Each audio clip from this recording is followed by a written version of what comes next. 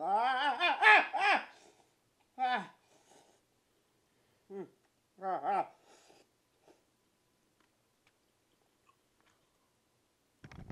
start the show.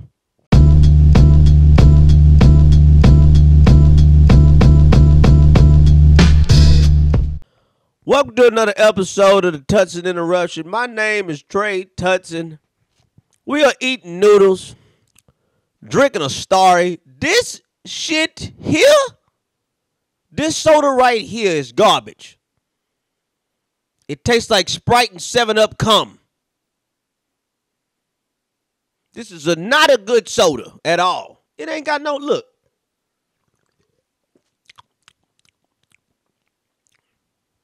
Nigga, you don't taste the lemon, the lime, the Starry. They need to change the name of this soda to Sorry. Because this ain't good at all. Damn, this ain't good. I like these little cans, though. See, this little can right here? This little can is good because it's just enough soda for you to keep drinking what you don't like. This is just enough of a beverage where you don't waste your money. Everything should be 7.5 ounces. Because that's just enough for you to be like, oh, this is horrible. Oh, yeah. Oh, yeah, this is not good at all. Oh, yeah, this is fucking terrible. Yeah. It's just enough. Them damn sodas is bad. It's a lot of trash sodas out there, boy. It's a lot of it's some trash. Let me see. Let me think of some trash sodas. I think Sunkiss is trash.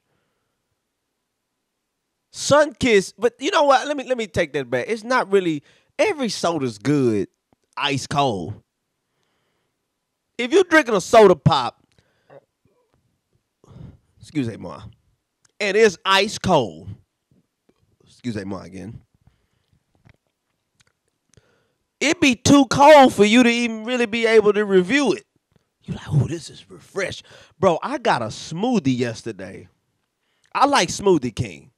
Smoothie King is one of my favorite spots because I'm a little dude that want to remain little, and they got stuff like meal replacements at the Smoothie King. You can go to Smoothie King, get a meal replacement, put all the stuff up in there, drink that, and you ain't got to put a burger in your body or some of this other garbage. Like right now, I'm eating Top Ramen right now. I'm not even eating Top Ramen. I'm eating, this shit is mid ramen. Is what I'm eating right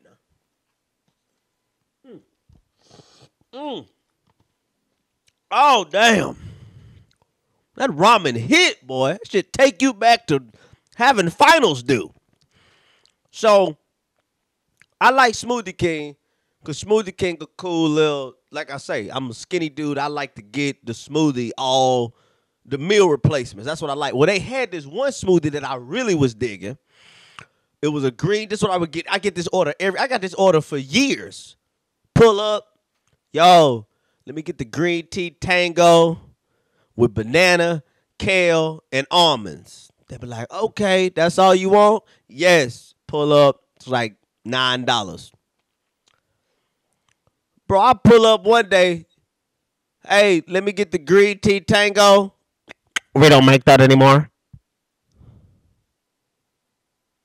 What it do? Like, y'all canceled it? Like, did it touch somebody inappropriately? Did it say a racial slur? Like, why y'all got rid of the green tea tango? Sir, we just don't make that anymore. You can pick something else. So now I got to freelance make an order. Man, I don't know if anybody's ever experienced this. You ever have to come up with a new thing you gonna eat? Or a new thing you have to come up with a new item? You like, ah, shit, they ain't got what I want. I'm just looking up at the menu. I'm like, I'm gonna have to come inside. Bro, I ordered, so I said, man, the hell with it. I'm gonna go and get me one of them one of them metabolism boosts. I'm gonna give me one of them metabolism smoothies. Just whatever. I'm gonna just try this metabolism smoothie. Man, I get the smoothie, bro. And I was like, well, maybe if I get this and I add all the other stuff that I like to the smoothie, that'll make it pop better. So I was like, yeah, let me get the metabolism, whatever, the super shits, whatever it's called. Let me get the super shits with banana, kale, and almonds. Man, I ordered this damn smoothie. This was the worst tasting smoothie I ever had. I don't want to ghost nobody out. I don't know what your life is or what you're doing at the moment. But, nigga, this is the first time I drank something that looked and tasted like puke. Not throw up, nigga. Puke. Straight up puke. Just like, what the... Oh, it was terrible, man. So now I got to try to figure out a damn Smoothie King order. Because I really don't know what to get. I don't know what to get from Smoothie King now. I got to tell you, this soda right here, this is not it. And they trick me. They got the commercial with Keke Palmer in it. Looking fine and unpregnant. Looking fine and unpregnant. All in the commercial, getting it in. She dancing with a starry dude. Remember, you saw her? She was the commercial. If I find the commercial, if I'm able to download the commercial, everything, I'm gonna put it on here. Keke Palmer is dancing with a transparent nigga. Like she dancing with a soda water. It's weird. Anyway, we here. It's another episode of the Tutson Interruption. Thank y'all for tuning in. On Wednesdays, I was supposed to be doing every Wednesday from 2 to 4 p.m. live on Twitch. I don't think I'm going to be doing that. I don't know. I might. Like, follow me and all that stuff on Twitch. And let's see what happens. It might pop off. I might just do it every once in a while. Hop on there. Hey, what's up, blah, blah. Have a live sort of interactive thing that we could do. But I like this. I like this right here. I like setting it up with my leopard. I like having my... What hand is there? Like having...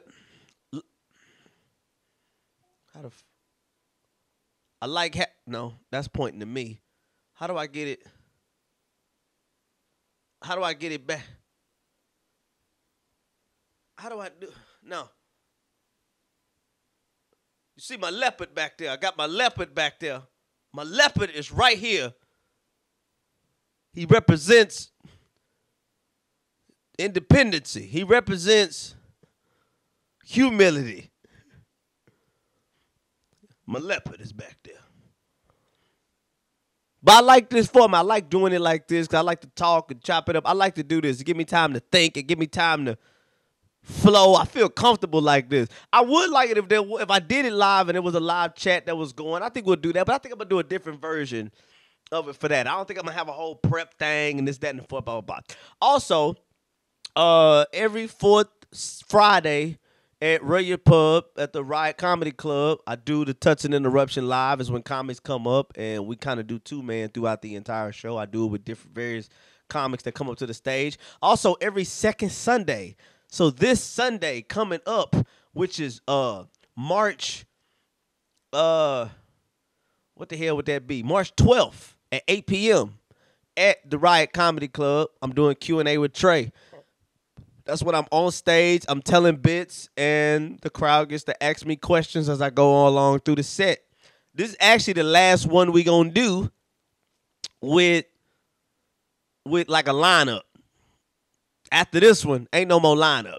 After this one, it's just gonna be me on stage for 90 minutes, doing as much material as I want to do, doing as much stand-up as I want to do, and people asking me questions throughout it. It's just a challenge for me to get better and stronger. And yeah, I don't really want to. I don't want to make a lineup, and I don't want to do all that no more. I just want to focus on getting better at this craft.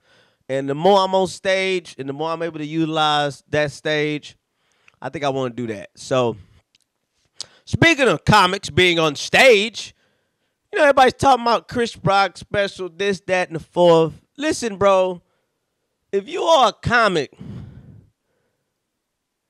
and your LPJs is low, that's laughs per joke, or your SPYs is low, that's shows per year. Tommy, what the fuck? You do this every time I record. You make some weird ass. Hey, look at me, nigga. I'm talking to you. Tommy, why the fuck is you barking outside, dog? Stop barking. First of all, nigga. Tommy. Hey. No. Come here. Hey. Come here. Now I gotta pause this shit. Come here. What is wrong with you? Come here, boy. Sit down. Hey, sit. Sit for me. Sit. Sit for me. First of all, ain't nobody coming in here. Okay? It's you and I.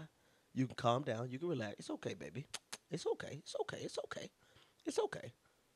Nobody's coming in here. First of all, you can't. Hey, nigga, listen. You can't be barking like that. They don't know you in here like that. Okay? I'm smuggling you up in here. Okay? You are hidden precious cargo. All right? You are a Mexican on his way to America, stuffed in between two mattresses. Stop barking. Damn, that's the most you've ever barked. Hey, go to cage. Cage. All right, well, be quiet then. Don't do no more barking. Damn, that's the most. He ain't never barked that much. My dog don't make no noise. That's why I still got him. Them little small dogs that's the only reason I can't get me a small dog. They don't shut the fuck up ever. Sorry about that. I had to regulate the dog and everything. You good, Papa? You want a snack or something like that? I'll get you a snack. I'm supposed to be sharing these noodles with you. Me and my dog eat noodles Lady in the Tramp style. Anyway, everybody was talking about Chris Rock special, this, that, and the fourth. Man,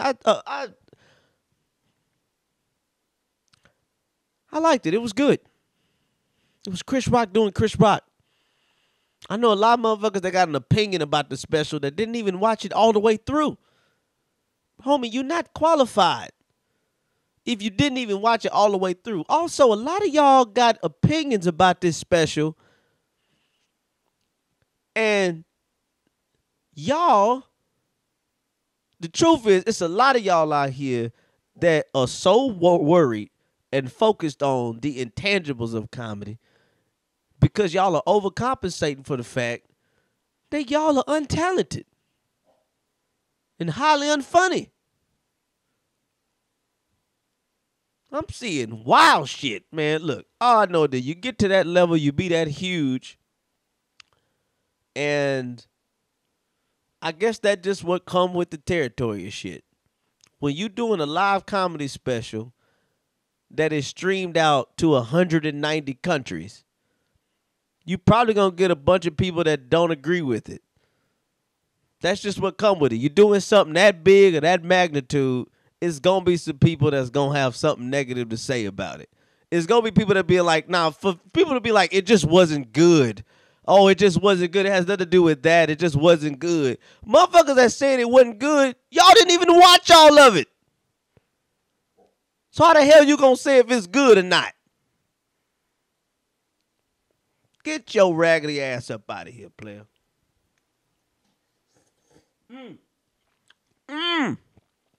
This is the Noodle episode.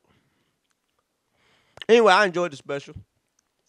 I will say I wish I hadn't saw it live. I wish there was a edited. I wish there's like an edited version of it, like the way Louis C.K. did. Louis did his show at Madison Square Garden. He did the show. It was the live show, but he has a special coming out in April that he did at the Dolby Theater. That's of the same material, but it's edited down and it just looks like a regular comedy special. But yeah, wanted to see that.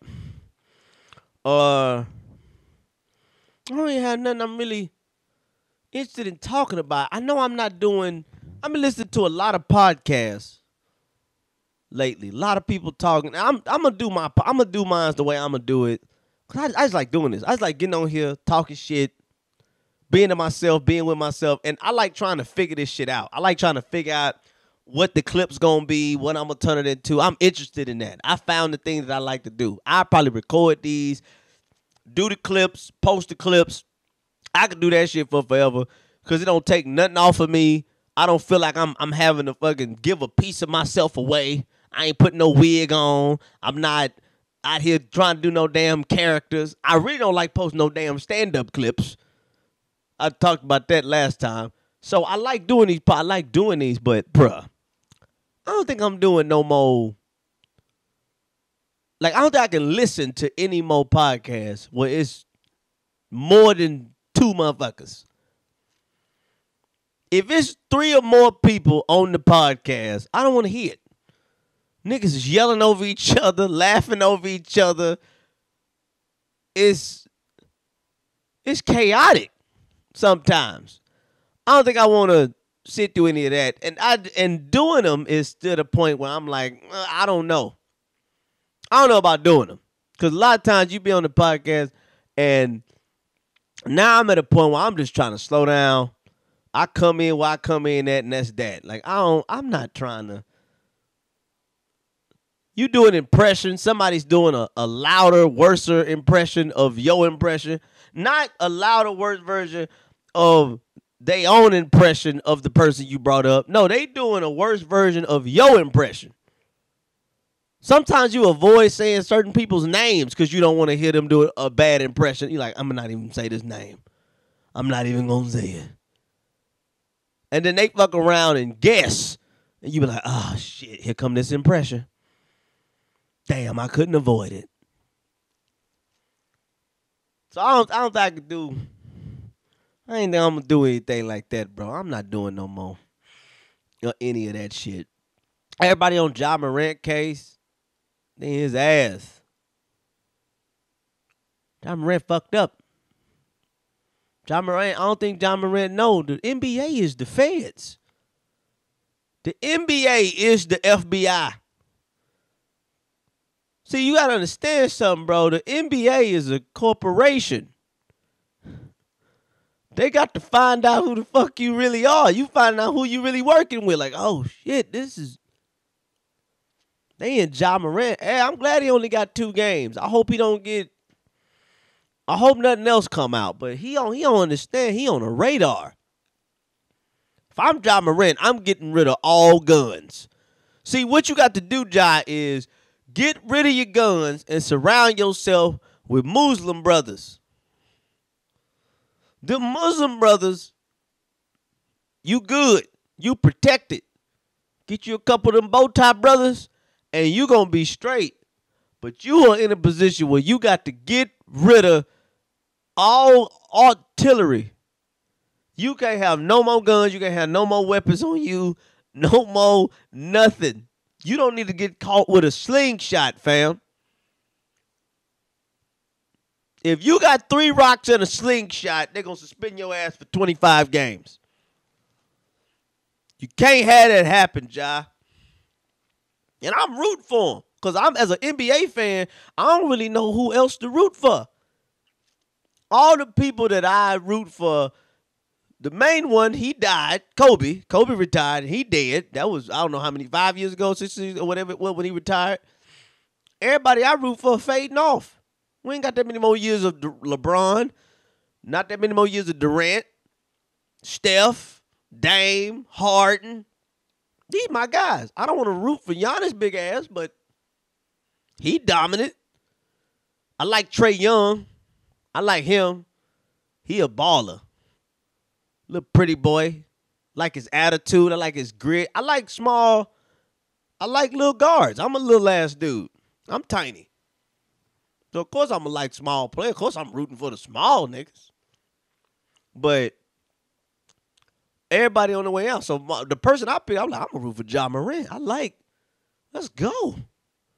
Let's get it. Now, this nigga here, this nigga that turned into the Great Gatsby.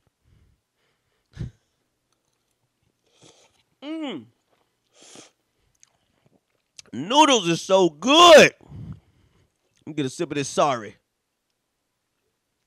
Sip of the sorry. I don't know who to root for, man. We out here though.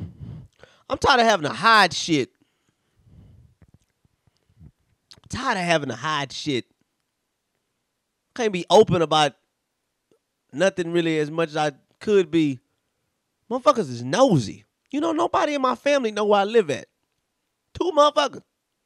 My daddy, no. My brother and my little sister. My dad gonna find out soon. I'm gonna tell my dad where I stay. But everybody else, you ain't gonna know where the fuck I stay. Unless you follow me home or some shit like that. And if you do, I'm gonna get a restraining order on your ass. I don't give a damn. I'm getting a restraining order out on you. Nobody know where I stay because I'm trying to keep shit private. I can't really deal with the messiness. I think I've talked about this before. I don't really like the messiness. I can't stand somebody that ain't got enough going on within themselves to handle their own business, to just be in their own shit. And you got to know that. If you got people around you, they don't never really ask truly how you doing, let you talk, let you get shit out. They always trying to get information out of you. Just know anytime they trying to get that information out of you, it's to go spread that shit to somewhere else. That's why it's tough for me to go to therapy. Because, bitch, you telling somebody my business.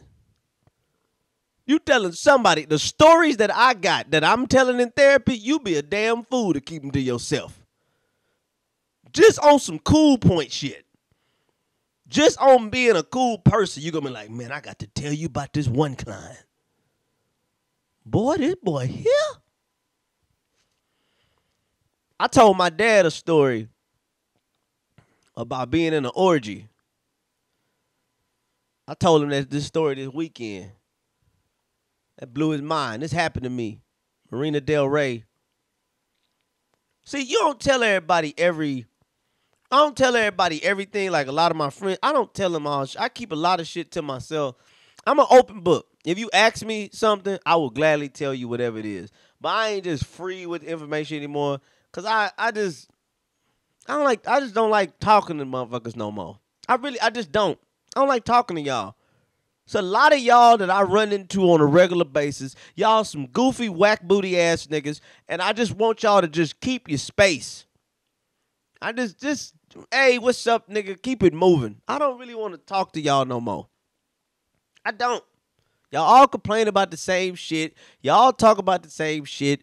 And none of you motherfuckers is nearby making any of the sacrifices that I've made to even just to be available for the game and the craft. So I don't really want motherfucker to talk to you, brother. I just feel like we ain't got shit in common. So, I don't tell this story, but I told my dad this story. My dad was telling me some stories this weekend. I don't know if you ever had that. For those of y'all that, like, maybe you didn't talk, like, you have a relationship with your dad, but it's just, y'all, you're just getting to the point, like, you're getting to the age now where it ain't stiff. You know what I'm saying? Like, it ain't no tension or whatever there. It a little loose, and you're able to actually kind of really talk. I know some cousins, they ain't gonna never have that relationship with their fathers. And they swear by their daddy, but I'm telling them, I'm like, boy, you missing out. Until your daddy talk to you like you an actual man, that relationship is strained. You ain't going to the next level. If you can't be yourself around your parents, I feel like you doomed in this world. If I got to alter myself, a lot of people want to say this is a sign of respect, do all this different shit. It could be, but I see it as this. My parents raised me to be myself. They did. They did a lot of everything that they could so that I could be whatever it was that I wanted to be. That's what it was. My dad told me that. I wanted you to just be able to be whoever it was that you wanted to be. You not doing nothing that you have to do. So I ride on that, and I like that. I subscribe to that shit completely because whenever I'm in a real fucked up situation and I need to just go talk, I could just sit in that backyard, smoke a cigar, and just tell my dad, like, hey, this is some of the heaviness that I've been dealing with. And we gonna laugh, and he gonna look at me and be like, man, I love you. You gonna make it through all of this. You gonna be all right. Don't worry. Your daddy was once there. You like, what? He was telling me some stories. Man, I love this story, but I had to tell him. I was like, Dad, I had a crazy story. Okay. I was about to tell a story, but I decided I wasn't going to tell a story. I'm going to go on to something else. I'm like, I don't want to get that detail out. That's what I'm saying about being an open book and just being like, no, I'm going to shut that shit down. I'm not going to be no open book about certain shit. You know, I was talking to somebody on the phone, and I was riding in traffic, and somebody like cut me off or they did something crazy, right? And I got upset. Like, man, what the hell? Yada, yada. And the person was like, and I said something. They was like, you say you going to beat them up? I'm like, no. Like, I don't do that in traffic. Why the hell would I ever fight anybody that I'm never going to see again? Why? I don't understand. That's the one thing about road rage I never understood. Why in the hell would you get in the fisticuffs or get into shooting somebody or some type of violent act with somebody that you ain't never going to see again? You are supposed to fight with the people that you're going to see often. Family violence is necessary because stuff happens when you're going to see your family again. So you need to go ahead and duke it out. Let's get it over with. Let's fight so we don't fight at the funeral. Let's fight so we don't fight at the wedding. Let's fight so we don't fuck up somebody's birthday party. That's the only people you're supposed to fight in this world is people that you can't change your relationship to them. Punch your uncle. Kick your auntie. Slap your grandma because you can't change it. You're going to have to meet up with them again. So you need to make sure that when y'all meet up, there's peace. You're like, hey, we already dealt with that. That's in our past. Now go ahead and pass the green beans. And let's act like family. I'm not fighting nobody, bro. I can't fight. I can tell you that I'm not a fighter, but I am still a protector. I'm not a fighter, but I am still a protector. I can make sure that I prevent us from ever getting in a situation where we got to fight. That's protection. I'm keeping us out of harm's way by making sure we in environments where we don't never go to it. To me, that should be rewarded more than a dude that's duking it out in the parking lot of a club. Or a dude that's snapping on somebody in Walmart. I'm just saying. I'm a protector, not a fighter. You're not finna catch me fighting. It ain't happening. It ain't happening, bro. The only way I fight is if my manhood is completely challenged. And I'm talking about the dude is naked and he like, it's going down, little man. Like, all right, I don't think I can talk my way out of this one.